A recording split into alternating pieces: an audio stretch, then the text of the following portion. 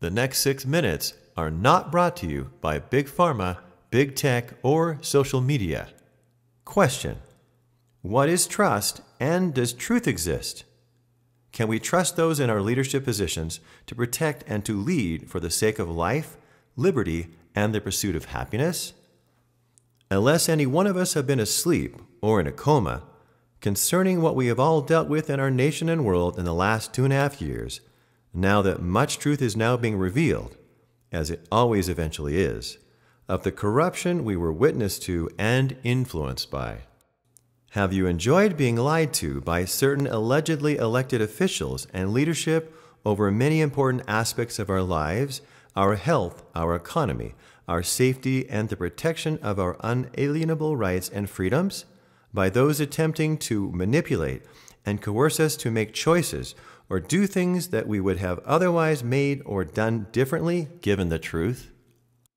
Like it or not, although most people are good, until the Lord returns, it is not mean or unchristian-like to understand that there is and will always be evil in the world. Yes, until His return there will always be those who seek to dominate unrighteously over you and I. Those narcissistically behaving people who often seek leadership, and if allowed too much power, will and do become corrupt and tyrannical, and so need to be handcuffed from their tyrannical ways and removed from public office.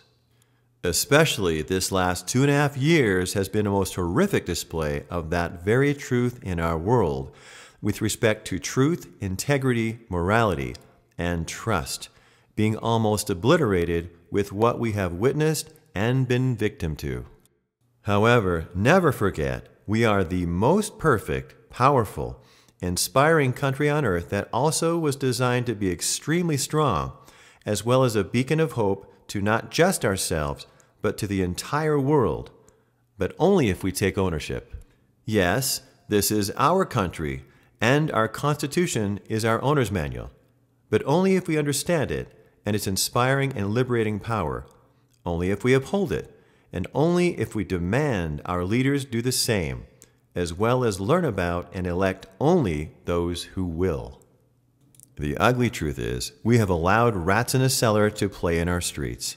We have allowed those with evil intent too much power, and to sometimes become elected leaders because we weren't looking, paying attention, or were asleep, or thought it of no importance to expend any effort.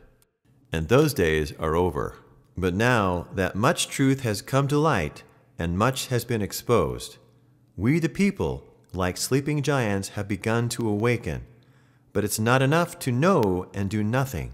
We cannot just let go of the wheel and assume all is or will be well. No, we cannot afford to allow those who are corrupt or untrustworthy or have no character to lead this nation without the potential loss or destruction of everything that has been fought and died for. And to put it into perspective, the sweat and blood of whom would undoubtedly fill many lakes and streams over our 240-year history. Having said all this, right now we are on the precipice. We're on the scale's tipping point of an even more corrupt, oppressive, and evil environment, or a more freeing, inspiring, empowering environment where truth, not lies, are king, that our inspired founding fathers bravely drafted for the best of life, liberty, and the pursuit of happiness. But I'm sorry, there's a catch here. Freedom isn't free, haven't you heard? Just like all who've known and come before us. So, it will not just happen unless we act and by making our voices heard, and show that we cannot tolerate lies and corruption. Truth and correctness are paramount for happiness and success, and it is our duty to rid the one and uphold the other. And then lastly, I ask you, right now, what do we have as a country or a constitution? Truth is, our Constitution is absolutely nothing more than old parchment paper with ink on it. If we don't understand it, act on it, abide by it, love it, and uphold it. It is only as strong as the care, effort, and the character of those we the people elect or allow into any office of leadership. Last question.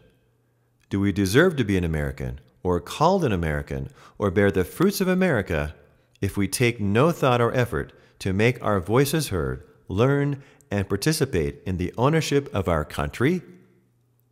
Especially right now, remember these 5 things. 1. We aren't technically a democracy, as is so often loosely and incorrectly stated. We are a democratic republic that can only exist within a moral and participating society. 2. Our divinely written Constitution is pure enough such that if we truly honor and uphold it, we will never be destroyed from without, but only unless we allow corruption within. 3. Truth and facts must be king at all cost. 4. Abraham Lincoln said, "I'm a firm believer in the people. If given the truth, they can be depended upon to meet any national crisis. The great point is to bring them the real facts." And 5. All that is necessary for evil to triumph is for good men to do nothing. Edmund Burke. Therefore, I implore all of us who do or claim to care about truth, our families, our nation, our world, and each other, to get up off your seats on or before November 8th. It's being said, and I agree, never before has the time been more important than now.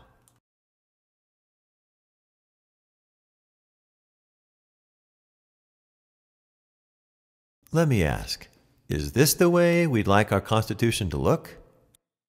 Would it make our founding fathers proud? The sobering truth is, vote like your life depends on it, because in many ways, it does.